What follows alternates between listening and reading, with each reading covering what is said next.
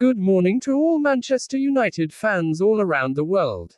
Dive into our daily roundup of the latest news stories and transfer news about our club.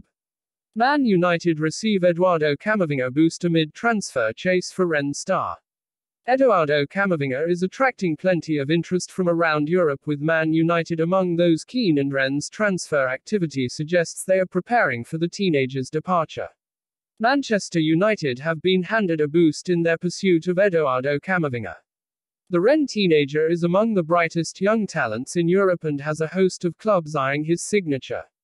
PSG and Real Madrid are ready to rival United for his services, and the Ligue 1 side face up to his likely departure. Ole Gunnar Solskjaer is looking to add a central midfielder, which has led to his interest in Camavinga.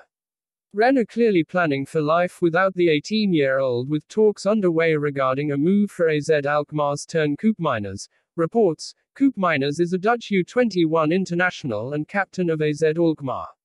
Solskjaer regularly picked Fred and Scott McTominay at the base of midfield, whilst Nemanja Matic and Paul Pogba have also played there. But Camavinga would add more energy to United's engine room as they continue to bolster their options. Jadon Sancho is set to sign from Borussia Dortmund, with an announcement imminent in the coming days. Raphael Varane transfer holds key to Ole Gunnar Solskjaer's new Man United midfield plan. Manchester United look set to sign Raphael Varane from Real Madrid. A feature of Ole Gunnar Solskjaer's Manchester United side last season was the presence of two holding midfielders, with Scott McTominay and Fred regularly lining up together in the center of the park. Solskjaer's reliance on the pairing, plus the presence of star man Bruno Fernandes in the number 10 role, had a major knock-on effect to Donny van de Beek and Paul Pogba. And Real Madrid defender Raphael Varane could hold the key to Solskjaer's plan.